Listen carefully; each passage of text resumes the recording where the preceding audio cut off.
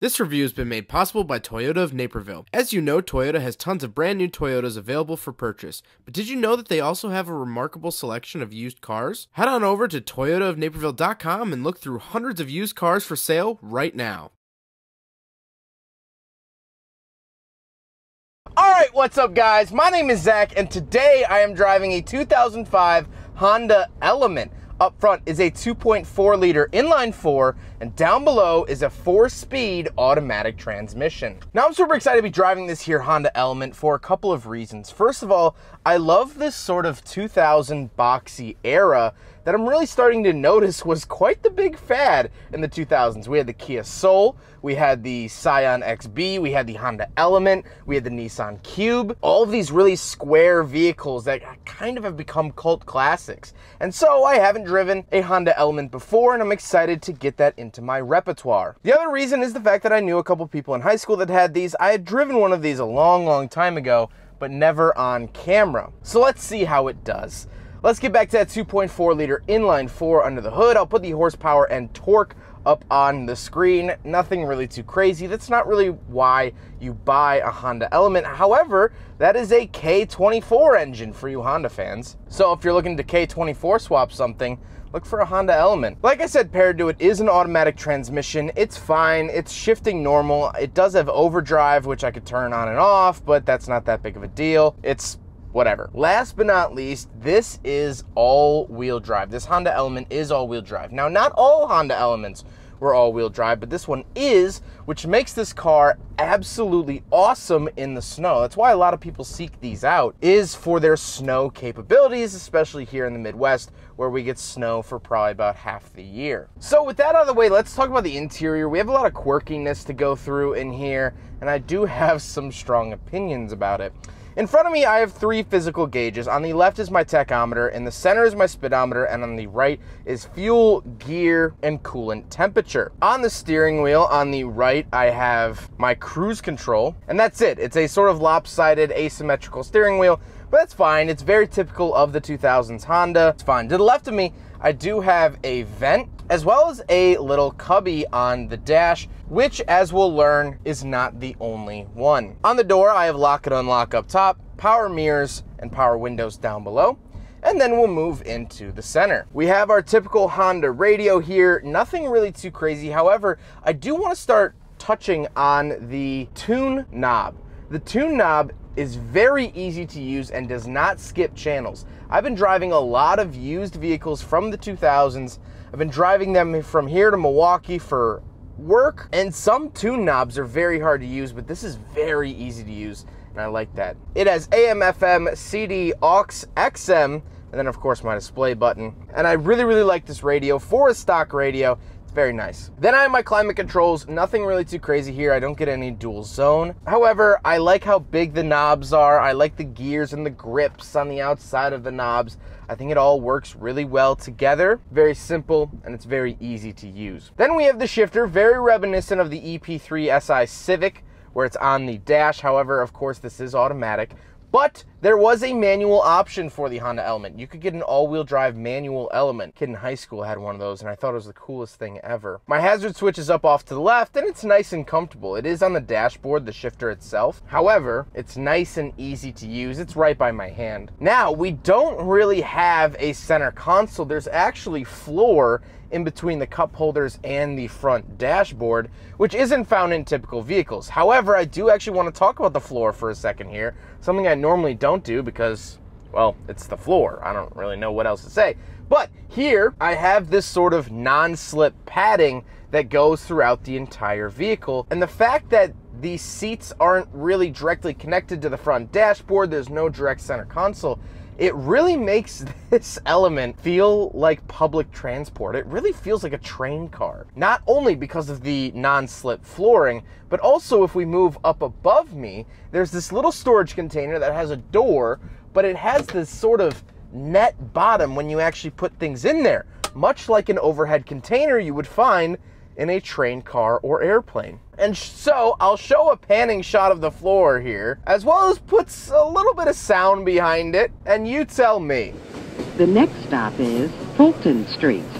Stand clear of the closing doors, please. See what I mean? This feels like a public transport. This feels like something that I don't own. I just kind of get into after buying a ticket. Up to the right of everything, I have this other huge shelf in the front of the Element, which I really like. And this is actually where my aux port and 12-volt outlet can be found. Now, down in the center, I do have cup holders, so we'll do a big friggin' bottle test. And it sits in there a little bit, but as soon as I take a corner, my bottle is flying all over the place. So, unfortunately, I have to fail this here Honda Element.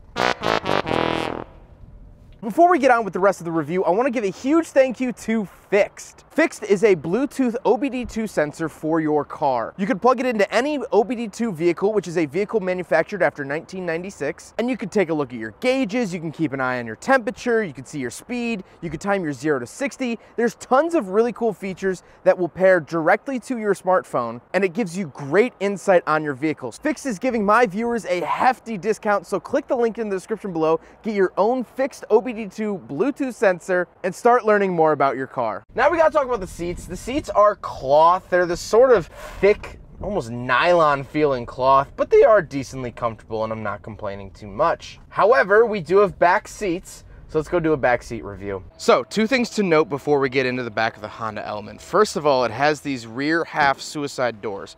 So you have to open up the front doors first, and then there's this little lever here, and then this allows you to open up the rear doors. But once we're back here, before we actually sit back here, these seats go completely flat to fully enjoy the rear sunroof. We'll talk about that when we're actually sitting down in it, but I wanted to show that these seats go flat as well as they go up against the walls. I'll show that when we talk about the cargo area. These carabiners are used to hook them right here, and they actually fold up this way. Again, we'll talk about that in a second, but I just wanted to show that these can be laid fully down to A, enjoy the sunroof, or B, just lay down and have a good time. But let's actually hop back here. All right, so once we're actually back here in the Honda Element, first thing that you'll notice is the stadium seating. this is about my eye level, and you are looking over the driver and the front passenger. I really like that. These seats are actually higher up than the driver seats, which I love. Up above me, like I said, I get this beautiful sunroof, which can be cracked open if you're on like a camping trip, you want some fresh air, whatever it is. It's like a bus hatch, and I really, really love that. This car is camp ready. Like I said, the seats lay down. You could crack this for a little bit of ventilation. I love that. This is a very versatile back seat, and plus, as I'm sitting here, I mean, look at how much room I have. My knees have no prayer of hitting the front seat. I mean, just like look at this space right here. Again, very reminiscent of a train car. I got train cars on the brain. What can I say? So let's take a look at the cargo, because these seats actually flip up to the sides and it offers a ton of cargo space. So let's go around back and take a look. All right, so we're on the back of the Honda Element. And so, first of all, you get this first hatch to come up. And then you pull this, and I actually get a tailgate. So very few cars besides pickup trucks actually come with tailgates, but I thought it was kind of interesting to point out here, which I really like. I wish that the glass just came up, like just the glass, but I guess beggars can't be choosers. However, once we're in here, look at this. Look at this space. So the seats fold up in a quite nonsensical way. Very interesting how the seats actually fold up, and there's carabiners actually up at the top there. There's our spare tire, which I like. It has this nice big panel. And I mean, just look at the space back here. When the seats are actually folded up out of the way, look at the space. This is insane. If you need more room than this, you need to rent a U-Haul truck or something of the sort. I love these big sort of dividers here. I do get a 12-volt outlet up here as well. Nice storage options. Absolutely fantastic. I love this. This is a great reason to buy a Honda Element. They're cheap on the used market now. They're Hondas, they'll run forever, and they can store a bunch of stuff. Paired with the all-wheel drive, this thing's really a win. Now we gotta talk about the looks. And first of all, I love the look of the Honda Element. I think they were the first ones to really buy into this whole plastic cladding on the side and makes it look more rugged. Now we see this in like the CX-30 and the Kia Sorento. They have these sort of plastic fenders on them, but I feel like the Honda Element really pioneered that. Overall, I like the look of it. Again, I think it looks rugged. I think it looks sporty. And it's from the boxy era, and I really, really like it. So now we gotta talk about the Honda Element as a whole. What do I think of this car? Well, I really like it. Something I failed to touch on earlier is the visibility. This being a boxy car, it has really good visibility, really nice. And everything seems very ergonomic. The shifter is in a comfortable location. My seating position is in a comfortable location. I can see everything, which makes me feel comfortable. And overall, it feels very well built, and it feels like it was built for people. But again, that's why I say this feels like a train car. Maybe it's just the gray and silver color. I'm not saying that as a bad thing either. It gives off the vibe of the L train, or more specifically the red line. It's not sporty. It doesn't have much performance like a train car. It has overhead storage that is oddly made so you can see what's in it, I guess so people can't hide things. Again, like a train, it has the non-slip flooring like a train. The seats are disconnected like a train. I don't know, this just feels like a train car to me. That being said, I don't dislike it. I think the Honda Element is actually a fantastic car. They kick butt in the snow. As we talked about in the back, tons of storage options. I mean, I always talk about how the Honda Fit, you could fit anything in, but the Honda Element, you could really fit anything in. This is a fantastic car. It really, truly is. It just has the interior decorating of a subway train from downtown Chicago. That's all. Well, I hope you guys enjoyed the video. Huge thank you to Toyota of Naperville for letting me take out their Honda Element. This is one of their used vehicles on the lot. They have hundreds of used cars on the lot at all times. If Honda Elements aren't your thing, or if Toyotas aren't even your thing, definitely go check them out. If you're looking for a new car in the Chicagoland area, Toyota of Naperville should be your first stop.